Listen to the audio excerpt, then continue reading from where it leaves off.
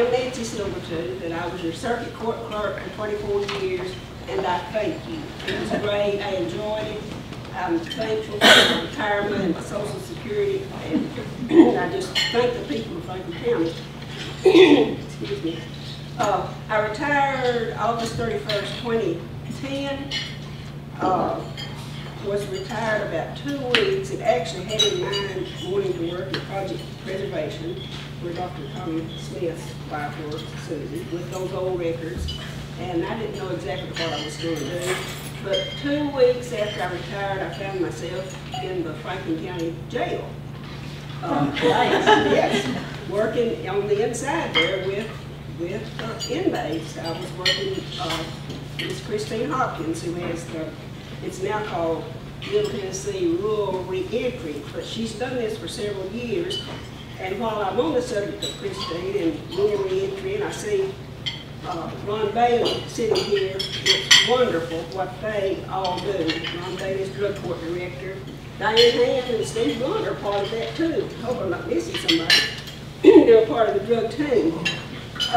We're seeing from Sheriff Fuller, we're having to do a jail inspection.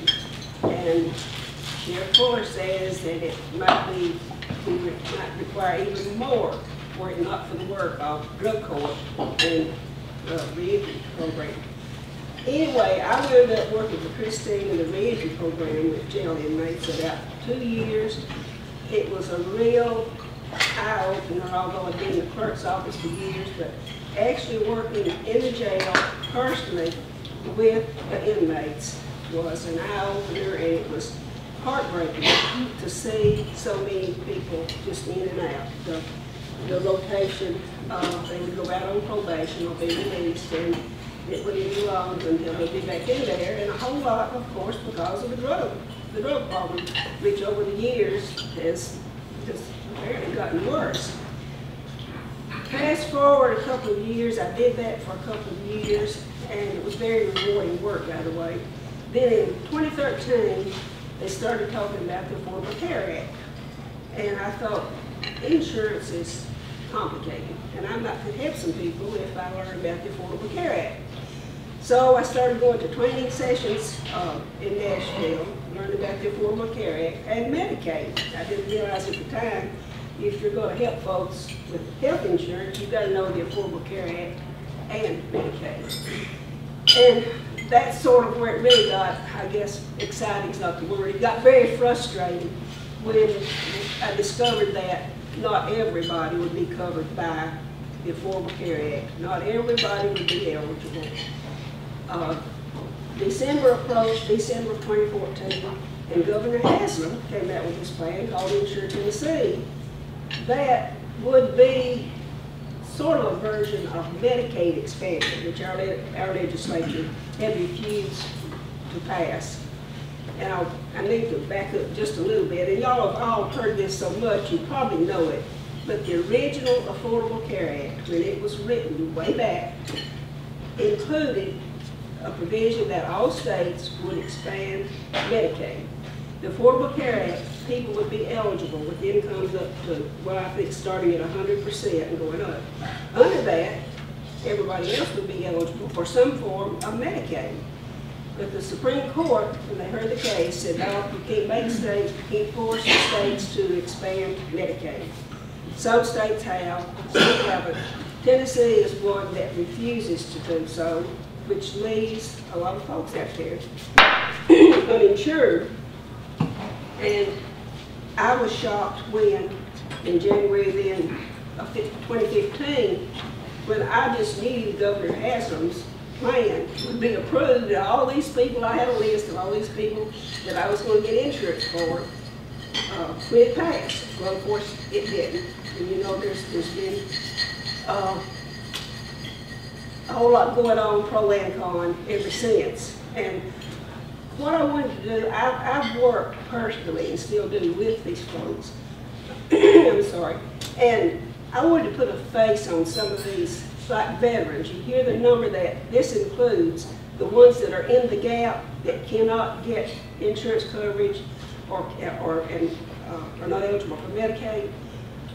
Well, I'll back up again. they can get insurance coverage. Anybody can sit down at the computer and at the open enrollment time and sign up for the Affordable Care Act. But you get the tax credits if you're just within a certain income range. If you're under that 100%, or if you're over, I think, 400%, you pay the full price and won't get the tax credits. But I wanted to put a face on actual people that I actually deal with that are going uninsured. We hear figures thrown around, 280,000 people. We hear 24 to 28,000 veterans that are still uninsured. For the veterans, there are veterans that don't have insurance, covered by the VA. There are veterans that maybe the veteran has the insurance, but their spouse doesn't. These are actual people. These are people that Bobby Park out at the Veteran Service Officer deals with. He and I work together on some of them. These are, I talked with several older people. Say the wife is 59 or 60 years old. The husband may be already drawing Social Security, maybe have Medicare. She's uninsured. Their income together is not enough to bring them up to that 100% so they can get insurance for her under the Affordable Care Act. She just can't get insurance. There seems to be, or there is an attitude of, well, I'm not going to pay for insurance. I don't want to pay for insurance for somebody that's not working. Most of these people that I see that don't have incomes at the time to qualify for the Affordable Care Act have worked. They're working people. I get calls from people, Nancy, I've worked all my life and I've been disabled just the last year or so or this year, and I don't have enough income for the insurance. And when you actually talk to these people and see these people face to face, most of these are actually people who have worked. Some have worked, got hurt on the job or got hurt otherwise, can't go back to work, they've lost their insurance, they can't go get the treatment they need, so they can't go back to work. Another category of people that really, really need insurance bad are the ones I referred to coming out of jail. Diane Ham, Steve Blunt work with these people all the time.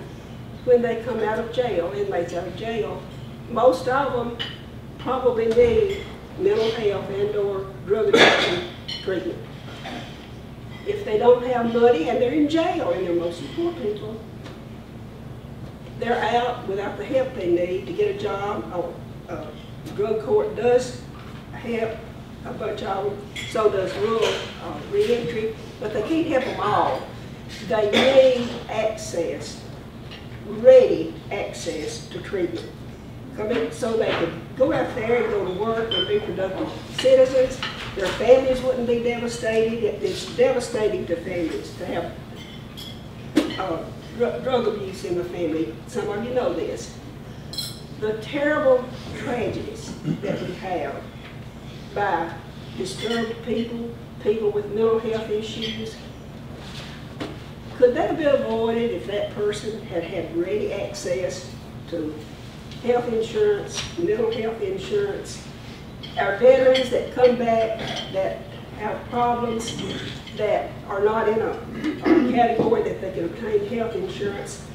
So that's what I want you to think about, in addition to the people that actually need insurance. And speaking of Facebook, I put this on Facebook. One day last week or the week before, my granddaughter, who's 20, and she lives out on her own with her husband, called me. She was sick. Her little boy had been up sick all night. He'd finally gone to sleep. And the husband was taking care of him. She could hardly sit up. She was so sick. And we came to the closest little urgent care clinic, got in there, they took care of her. We were back home within an hour. Had she not had insurance, we would have had to taken her to the hospital, emergency room, and she was so sick, I hate to think of having to sit there with somebody that's sick in the emergency room.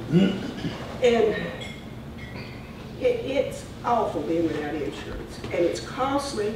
Hospitals are closing. There's a Dr. Smith knows, not his, but there's a rural hospital in McNairy County, I believe, is it McNairy County, that just closed. And I was just reading an article about the city officials there and the county officials, how awful it is for those people not to have access to a hospital. Bad things are happening. And by the way, some people will mention to me, my premiums have gone up, my affordable care insurance premiums have gone up. I also read that as more people are being insured, as more people are getting into the system, and if they can get treatment and not be going around half dead with diabetes or the things they can't get treatment for, if they could get insurance and get treated, all of our premiums probably would come down. Hospitals wouldn't have to be closing. And I just wanted to, and I respect that there are feelings on the other side of that, and I respect that. But what I wanted to do really is just hopefully put a face on it. And it's costing Sheriff Tim Fuller all the headlines with regard to the expansion of the jail.